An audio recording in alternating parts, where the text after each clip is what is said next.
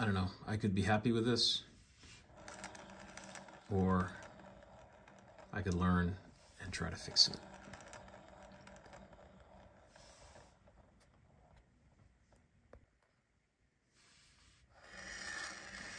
$20,000 total run out.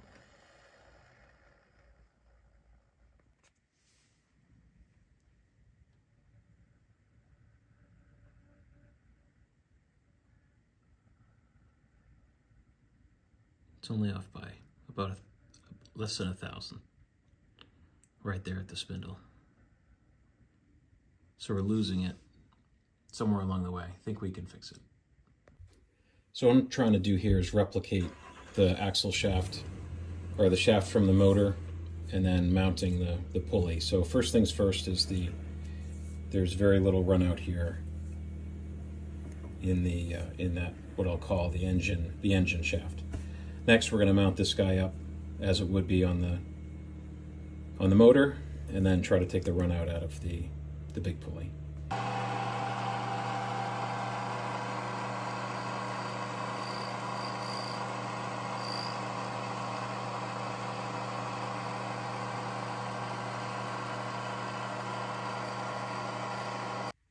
So here's my simulated motor shaft.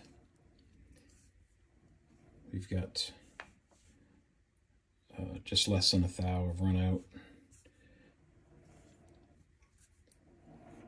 So let's build from here and let's get this thing straight. So I'm simulating the motor drive shaft. I've got the shaft is true, and I've bolted this on just as I would if it was on the motor. So let's just do a quick check of those two things. So the drive shaft on the motor, zero that guy out, about 1,000 of run out, that's good. And then the pulley, over on the machine we're seeing 20,000 of run out. Let's see what we got here. So less, but I'm still seeing some.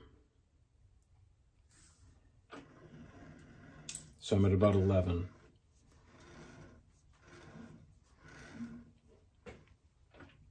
So it could be because there's some play in how these set screws get set, but still it's a lot of run out. And let's just take a visual of how that looks. Let's see, make sure everything is ready. We are on a high speed, so let's slow that down.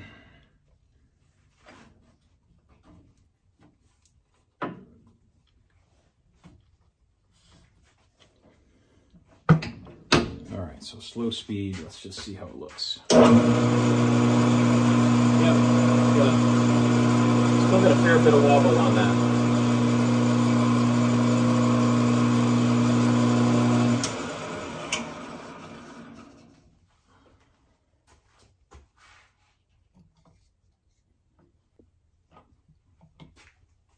All right, first thing I'm going to do is try to measure how much change there is in the crown.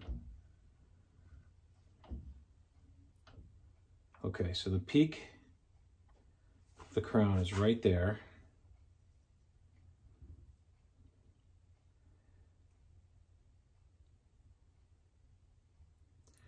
All right, now if I go to the outboard side,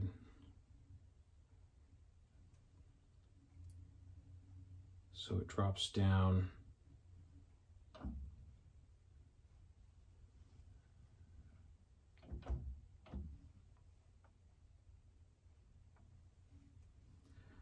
Pretty consistently to about there. So it's a bit flat on the outside.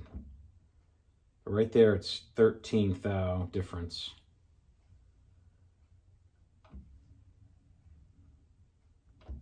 So if I check the other side, it drops down a lot more.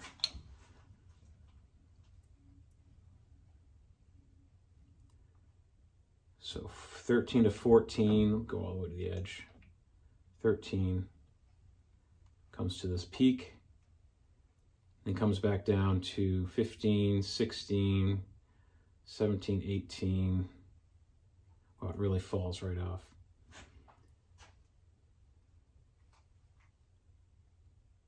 So that's 26. So it's 26 on the back side, and it is 13 on the front side. All right, the first thing I'm going to do is I'm going to take out the middle section. I want to true up the middle. Let's start there. I started to prep an angle to do the pitches, but I'm going to change my mind. I'm going to start here in the middle and see what I can do to fix that up. Now, I know there's a bit of stick out with a big heavy weight on the end, so I'm going to be going slow as far as the, how much depth of cut we're going to take.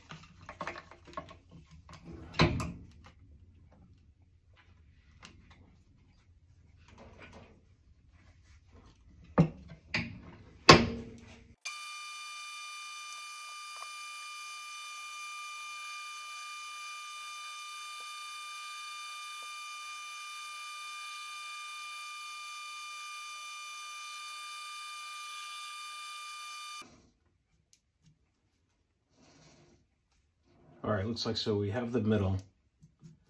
Looks like we've got the middle established. And you can see the run out there because of the blue. And then what we're going to do, we're going to start from the inside and work our way out. There's no sense bringing the whole thing down and then try to shave off the sides. I'm going to try to leave the middle, and now I'm going to try to work the sides down at about 5-degree angle. I'm going to use a compound slide for that.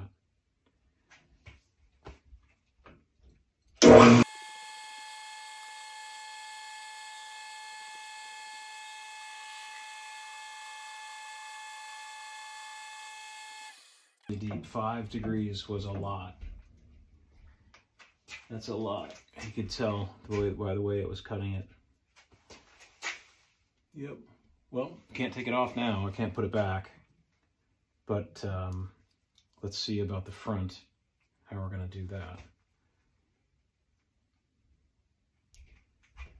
So to do that, to mirror it, I'm going to put another 5 degrees on the front because symmetry is going to be important. However, and at that point, then we could bring the top down if we need to, either with emery or with some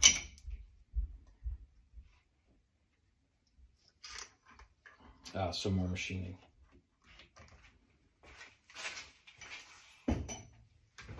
All right, let's see. Let's get this compound retracted.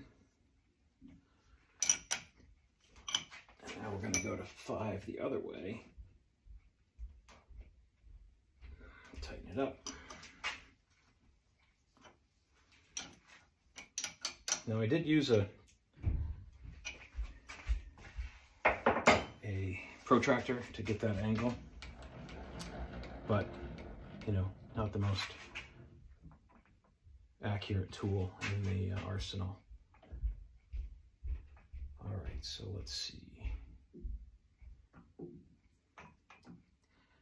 I want to come at this slowly.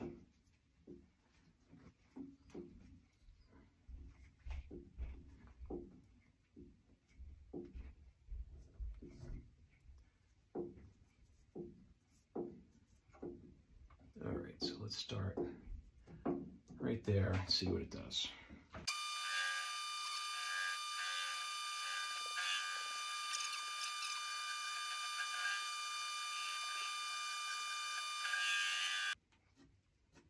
Okay, it's rough because of that single point, but we can definitely emery that out.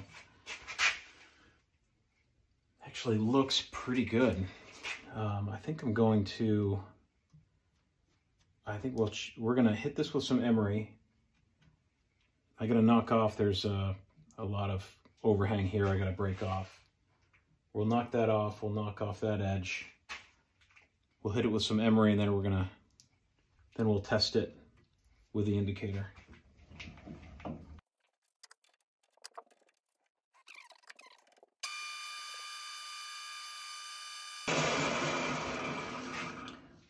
It's not working on this side. It's got a big overhang. Definitely needs a chamfer.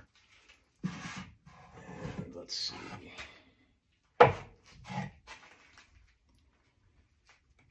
Nope. You know, I'm going to come back to it. I know I said that I would. Now let's actually do that.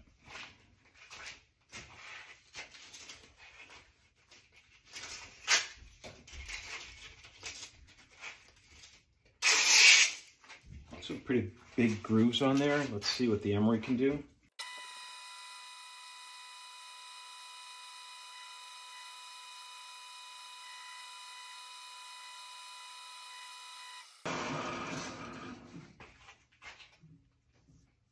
Okay, pretty smooth.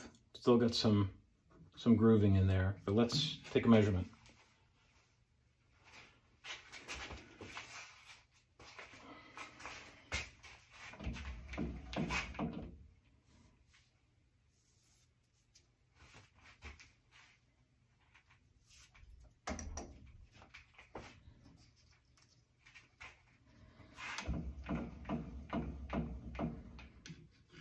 Let's just measure some run out here. See how it looks.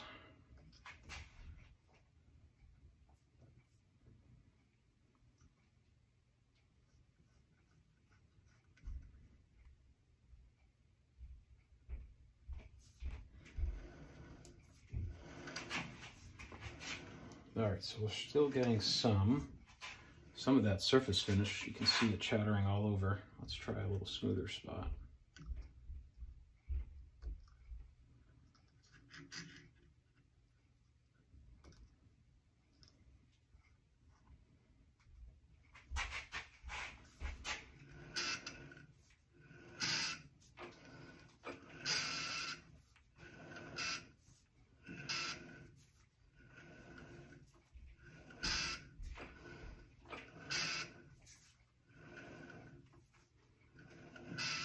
So, fair bit of run out still, 7 from the low side of, and it just kind of pops, but that could be, again, some surface finish. So, still got a little bit more work to do on the middle. Let's check one of the edges.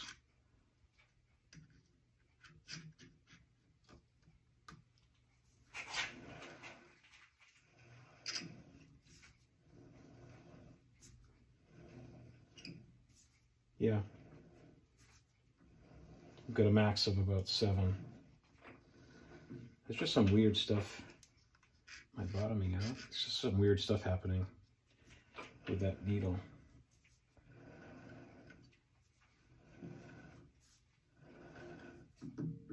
Oh, that's why. Got it. Okay. Haha. Because our set screws are coming a little loose. All right. First time for everything. Let's tighten these guys up.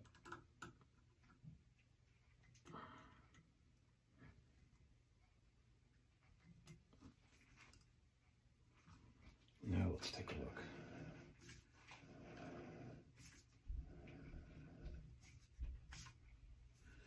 All right, so that looks to be about 4, 5. Yep, so around 5 thou run out.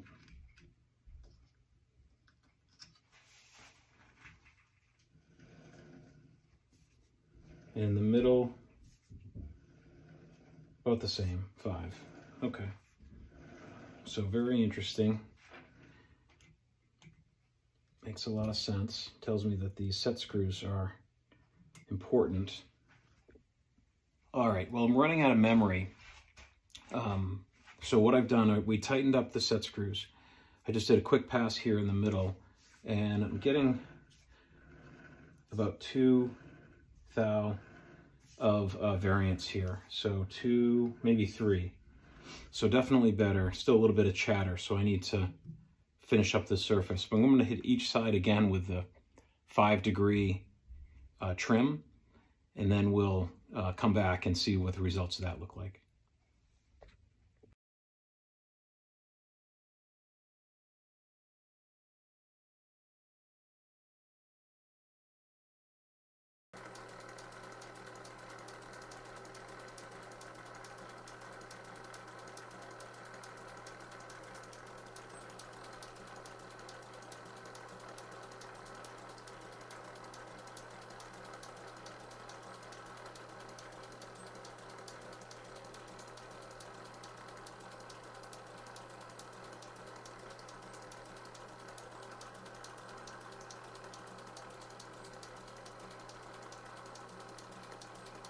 So after running the surface grinder for a little bit, I was having trouble with the belt staying on consistently. And the first place here I'm going to look at is the crowning that I did on this pulley. And I know when I did it, when I looked at it before I turned it down, it looked as though there was a flat part in the middle and then crowns on either side. After having done some research and kind of reading more about crown pulleys, really should have just one point in the middle where both sides taper down from.